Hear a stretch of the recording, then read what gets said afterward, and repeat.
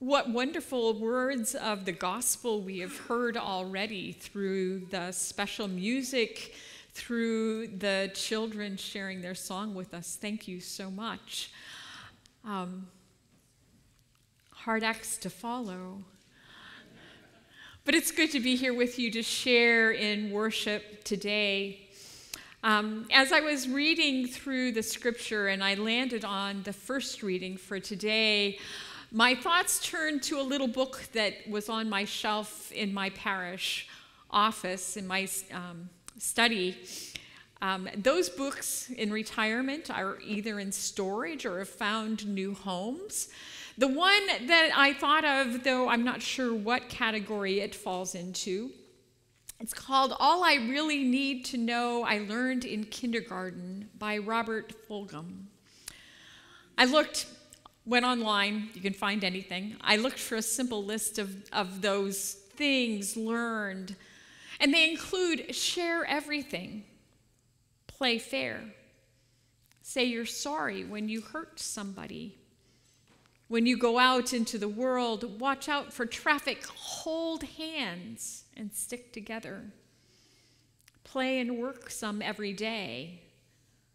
Be aware of wonder. Warm cookies and cold milk are good for you. And take a nap every afternoon. We hear of Elijah, who has been working hard. He's just shown the power of God defeating the prophets of Baal. But when the king sends a messenger and threatens his life, he flees and then asks to die. He feels alone. No one to hold his hand, feels threatened. It seems he's forgotten that victory over those prophets, seems to have forgotten whose victory it was. He feels alone, shut off from God, doesn't remember that God is watching over him. But God hasn't forgotten Elijah, hasn't abandoned him, hasn't turned away. So God sends a messenger, an angel, to minister to Elijah, who is taking a nap, feeds him, gives him water. And then after another nap, the messenger brings a message from God of where to go to meet God. And there, Elijah will meet God in sheer stillness. But first, Elijah must rest, must be refreshed. And so the message of the angel, get up and eat.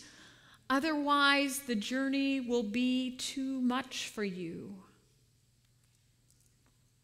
God cares for Elijah in a meal, a nap, a message, strengthening and encouraging him, feeding him, reminding him he is not alone. God holds him in the palm of his hand. There are probably times in our lives when it seems that God is distant. The problems of the world seem so big, and we feel so small. And yet God is here. God comes. Not always in ways that we expect, not always when we want, but always God comes. God is with us in Jesus, who came to be bread from heaven, who feeds us with himself and shows us how to live, to be kind, tender-hearted, forgiving one another, sharing God's love with others. God is with us. God is here. God with us. Sent in the fullness of time, the Son of God, living bread from heaven, Jesus Christ our Lord. So we have strength for the journey each day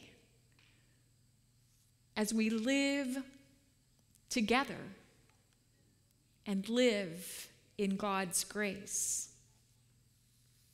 Amen.